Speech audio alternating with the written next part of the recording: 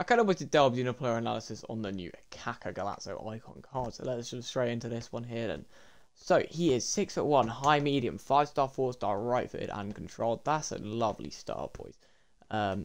You can play anywhere attacking really. You can play right wing, striker, left wing. We're discussing which of those roles he fits best into, and if he fits in all of them at all, to be fair, because he might not, boys, and that is the way it goes sometimes, unfortunately. What we got then? So we have got on the stats, great pace, decent shooting, not enough for a striker at this stage of the game though. If you've got this guy on your team, no way have you got enough. There's not enough shooting there for a striker, so we can cross that one off straight away. Passing is decent there.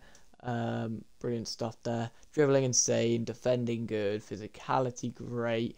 Playstyles, we've got finesse, inside pass, ping pass, tick attack, first touch, rapid pass, technical, quick step, and trivela. So insane playstyles, great stats.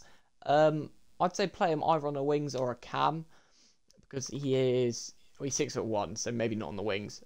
He definitely fits into a cam role though, and he looks insane as a cam. For 1.4 mil, I'd say that's worth it, and I'd say that anyone that's packed him is in for a good show.